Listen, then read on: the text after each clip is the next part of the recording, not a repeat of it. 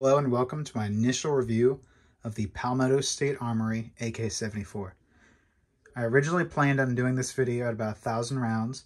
However, I decided to do this video at 420 rounds now. The reason being there are many people who are interested in buying this gun. And what I can say so far is this gun is definitely worth your money. For $1,000, you cannot go wrong with getting an affordable, high-quality, American-made AK-74. In a world where Arsenals, Russians, and other manufactured AK-74s are extremely expensive and hard to find, this is definitely the way to go. So far, I would say this. If you can find this gun in stock, get it while you can. There are a few different ways to get this gun, and I'll explain those further. Starting off with the muzzle brake. This is a AK-74 style muzzle brake. It is of a high quality and does exactly what a muzzle brake should do, which is mitigate the already non-existent recoil of 5.45x39. It does kick up some flash, but however, this is not a real big deal in my opinion. It also uses standard 24mm thread. Moving on to the front post, as you can see, the front post is somewhat canted to the left-hand side. This is within acceptable standards though, as many AKs have canted iron sights. What I will say is this: as long as you can zero it, it should be good. Well, one thing I did have an issue with is that the front post seemed to somewhat be a little bit easier than normal to unscrew and screw in. It was definitely not going to unscrew itself when shooting. One of the major aspects of people deciding whether they should get this rifle or not is the barrel. Many people are afraid that the fact that this barrel is not cold hammer forged, nor is it chrome lined, is a deal breaker. Personally, I feel as though it is a good quality barrel that shouldn't matter. The nitriding on the barrel has proven itself to be a good provision against corrosion. The buttoned rifling presumably used is a good quality barrel. What I will say is this: any good quality barrel is what ultimately matters. If a barrel is cold hammer forged and chrome lined, it can still suck. If a barrel is nitrided and button rifled, it can be infinitely better than a crappy cold hammer forged chrome lined barrel. In terms of longevity, I don't feel like you should have any issues to worry about. Usually people who shoot these types of guns will never ever reach the round count that is required to destroy one of these barrels. In fact, I highly doubt I will ever be able to shoot that amount of rounds to this gun.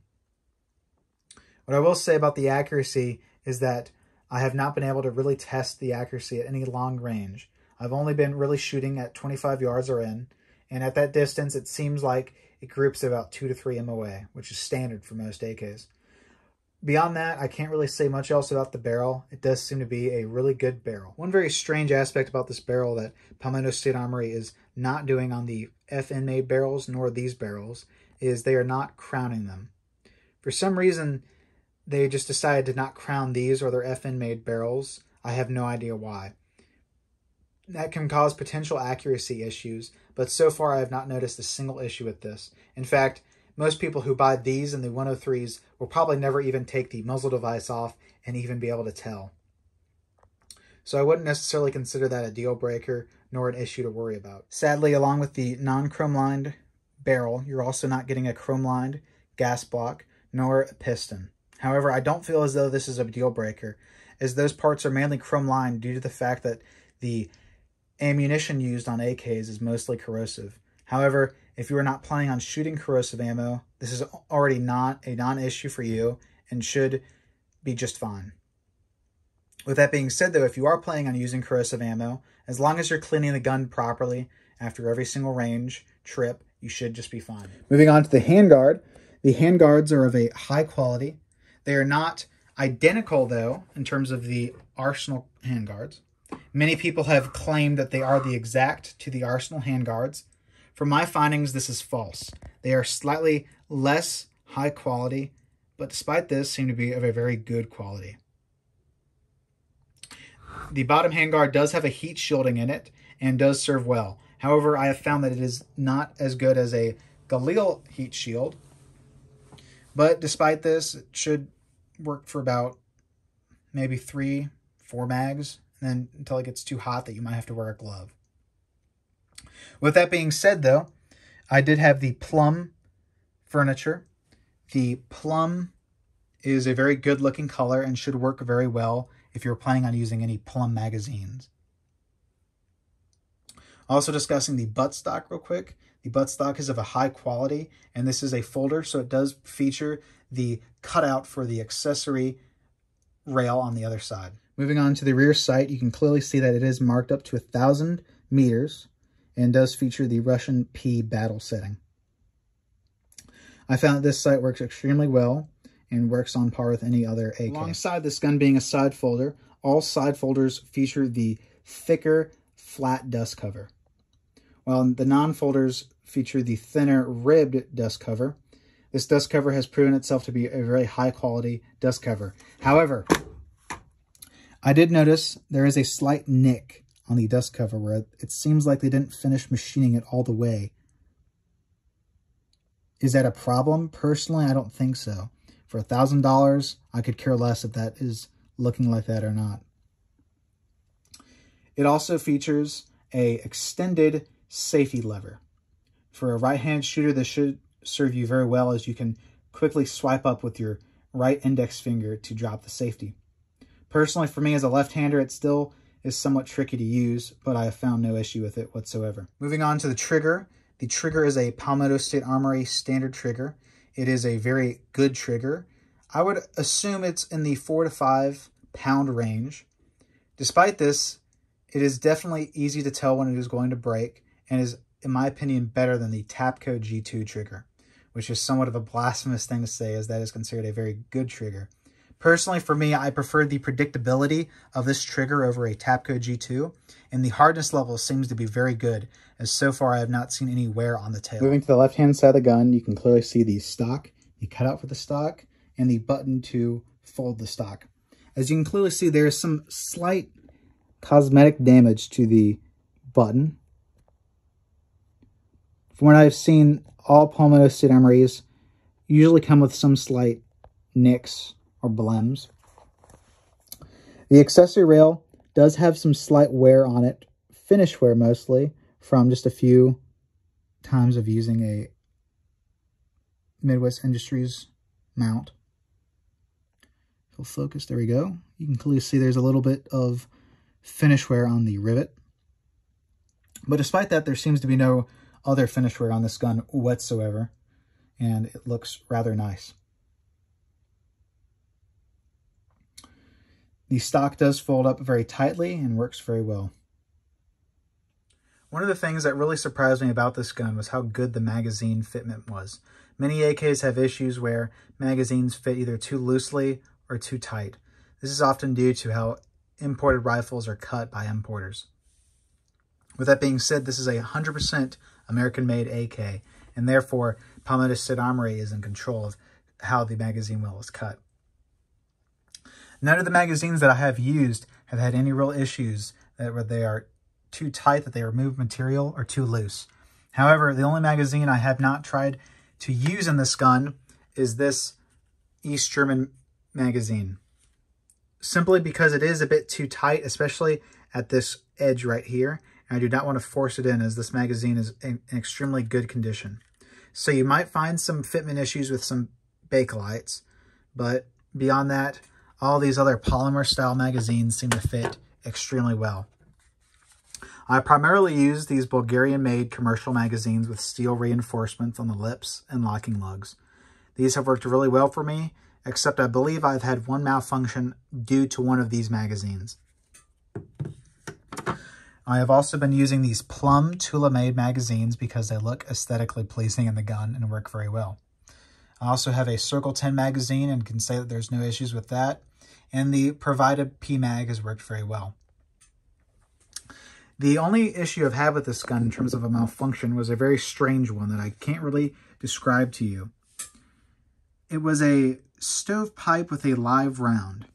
That is, the stovepiping round was a live round sticking out of the side of the ejection port caught between the bolt and the trunnion.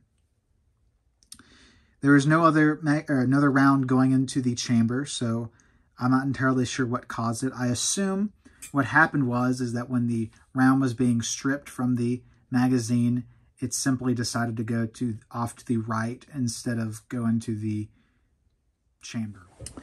Moving on to the internals, one thing I forgot to actually mention, however, was the type of ammunition I've mostly been using. I have mostly been using Bernal ammunition. However, I have been using a mixture of Wolf branded Bernal and actual branded Bernal. The Wolf branded Bernal is, as you previously saw, a lacquer coated and lacquer sealed, almost identical copy to 7 and 6 in terms of how it looks. However, both are 60 grain bullets. The Bernal manufactured and branded ammunition has a different look to it. It's a steel case with a gray finish. Almost looks like a Wolf or Tula made ammunition. However, both have seemed to function flawlessly and have had no issues with the reliability or accuracy of either. However, I am planning on, currently I have bought some Ukrainian-made 69 grain ammunition that I'll be further testing and comparing to the other ammunition, as it is a much heavier bullet. So we'll see how that performs later down the road. Without further ado, though, I'll show you the parts, starting off with the bolt carrier. As you can see, this gun is extremely filthy. No real wear on the bolt carrier piston. I don't feel as though this is a real issue. The piston is not chrome lined, however, it is stainless steel, and it looks to be of a really good high quality. I wouldn't worry about that one bit. Some wear I do see, though, is there is some rubbing wear on the top end right here. That is extremely common on many AKs, including Arsenals. They do seem to rub right there, so I'd recommend putting oil on it if you could. There does seem to be some tooling marks on the inside. However, I don't see anything progressing or getting worse in terms of burrs or anything like that. There seems to be all good. Personally, I have noticed that there is quite a bit of tooling marks on Palmetto State Armory made forged parts, but I don't really think it's a big deal, nor should you worry about it. As you can see, the bottom part right here has some finish wear, but I wouldn't consider that anything to be alarmed about. The tail maybe have a little bit of peening or mushrooming. I can't really tell. There might be a little bit tiny, yeah, there might be a little bit of it, but so far, so good. Again, this is a aspect that many people, I feel like, go a little bit overboard on. Eventually, this will stop mushrooming out, and as long as it stops, it really doesn't matter. With that being said, though, this bolt carrier looks very good. Moving on to the bolt itself. This is the thin-stemmed exposed extractor AK-74 style bolt. As you can see, there is some slight tooling marks and some finish wear, but overall this looks to be a really high quality. As you can see, there's some finish wear right there and right there. Many people are worried about the extractor on this, and so far I see no issues with the extractor whatsoever. The extractor issue stems from this initial batch of AK-74s that first came out, where the barrel face and the extractor were hitting each other so hard that eventually it would break the extractor. From what I have been told and see, that issue was fixed. And as this is a side folder, this is a much later batch than the initial first batch, as those were only fixed stock versions. As you can see, this does have a free-floating firing pin. One thing I did see is this one man had some finish wear right here, similar to mine, but his was actual indentations in the metal, almost looked like staking. So far, I haven't noticed that, but I do see a similar finish wear pattern. Not sure what's causing that. He was using an ALG trigger. I'm using the Palmetto State Armory trigger. But I will continue to watch out for that and see if anything happens down the line. I'm not sure if you can really see that, but seems to be okay. And again, it is free floating. But yeah, that is the bolt. The lugs all look to be good, just minor finish wear really. Nothing I would say is alarming. The spring looks to be good. No real complaints there. And just to go ahead and re-show you, here is the dust cover. Again, there is that slight manufacturing defect. Again, doesn't really seem to be an issue. In fact, it might even be causing that little bit of rubbing right there. I'm not sure. It may not be. But overall, these parts seem to be very good. No complaints whatsoever. You can see that there is no peening or markings on the barrel face. Again, that is a huge issue of debate. I saw many people falsely claiming that if you buy one of these, expect the extractor to break within a few hundred rounds because the gun is built faultily. That does not seem to be the case. Again, it seems to be a first batch issue that has been resolved. Looking at our locking lugs, they seem to be in focus. Very nice. No issues whatsoever. I don't see any burrs or anything like that. Our rails are really good looking. The gun is very smooth, almost on par, if not exactly par, to a Arsenal. Not milled, of course, stamped. Here's our trigger. No real finish wear on the trigger, and everything seems to look very good. You can see the side folding hardware, and everything else looks very good. Here's our extractor. I don't see any wear on that. Overall, everything is looking very nicely. With that being said, there's not really much else I can say about this gun so far with 420 rounds. It appears to be a very high quality AK. In fact, one of the things that I was initially worried about, and I feel like many people who aren't used to Palmetto State Armories, you're afraid that the gun is going to be of a lower quality than a foreign-made AK. That you're gonna notice the difference right away. That this is a cheaper, lower quality made AK. But what really surprised me about this gun was that it doesn't feel like a foreign-made AK in the sense that it looks and seems just to be a little bit different, but in all regards, it is a real AK. It feels, operates, and runs just like any AK. You don't have to baby this gun. You don't have to feel that you don't feel like it's gonna break under any real abuse. So what I can say is this: it feels like a brand new American-produced AK. That is the best way to describe it. It is a real AK, in my opinion. It feels like an AK. It runs like an AK. It's just a very, very high-quality American-made product. By high quality, I'm, of course, referring to the fact that the finish looks really good. All the parts are brand new. Because one aspect of foreign-made guns is they're usually made on aging tooling that is going to show up some minor blemishes and other aspects of aging on brand new parts. For example, you'll see very light pitting on some of the parts and some other stuff. But again, this gun is looking very good. Some final statements and thoughts before I end this video. I'd also like to talk about the way in which you can find one and how best to get one for yourself. Before that, though, I would like to mention the fact that I did use this Hollow Sun primarily on this rifle. I did use a Midwest Industries mount for it. It seemed to hold zero very well and performs adequately.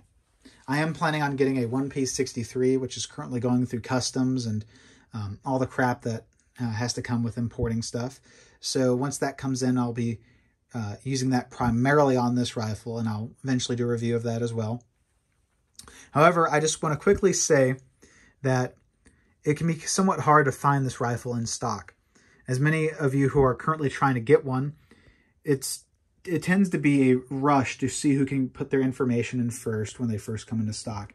It seems to be that if you already have your information preloaded, it is very easy to get one. You simply have to wait and check around 4 p.m. or so on weekdays and see when they have them in stock. If you have your information preloaded into Palmetto State Armory's website, it should be pretty easy to get through the checkout process. However, there's another way to get one of these. Originally, people were making jokes that these would pop up on Gunbroker selling for about $2,000. Well, it seems like they are, and I actually got mine through this way. However, many of you should be aware that you'll probably overpay by any amount to get this rifle. I overpaid, I would say, by about $200 to $300, maybe on the $200 or so range. That is because the gentleman who was selling this sold this rifle as the way it came with a P-mag, a Bulgarian commercial mag, and 1,000 rounds of Barnaul 60 grain. I bought this for 1,900 rounds. To me, it was worth it.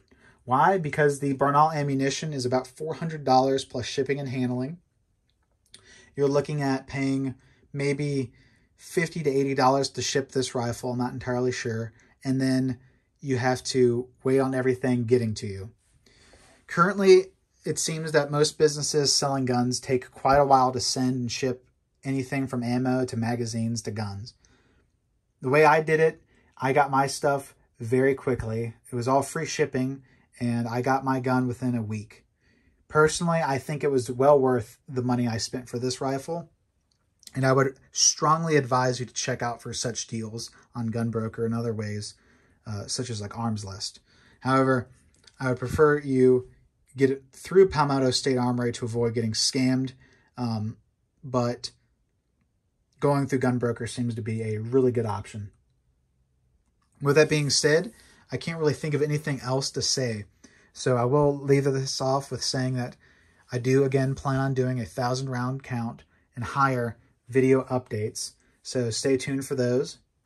If you like what you saw, please hit like and subscribe. Comment if you have any questions or concerns, and I'll try to answer them quickly as possible. Thank you for tuning in, and I'll see you in the next video.